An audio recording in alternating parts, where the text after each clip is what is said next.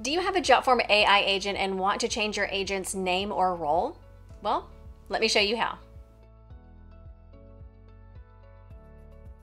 Hey Jotformers, welcome back. I'm Kimberly, and like I mentioned, if you've created an AI agent and maybe you want to change the name or the role, especially if you're utilizing a template, let me show you how to do that. So as of right now, I'm currently in the desktop version of my dashboard. In my Forms dashboard, we're going to switch over to AI agent. So in the top left-hand corner, I'm going to click on where it says My Forms. We're going to jump over to My Agents. Then let's edit Julia, my guest relations specialist. We'll choose Edit Agent.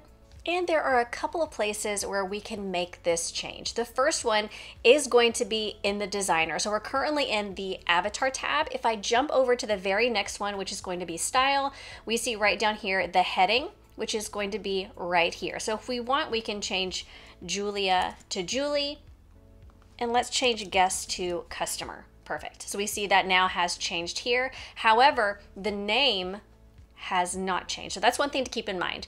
Next, I'm going to jump over into our Train tab. And over on the left-hand side, we're going to go up one to the AI persona. And here is another place that we can change our agent name and their role. So we're going to go ahead and change her to Julie.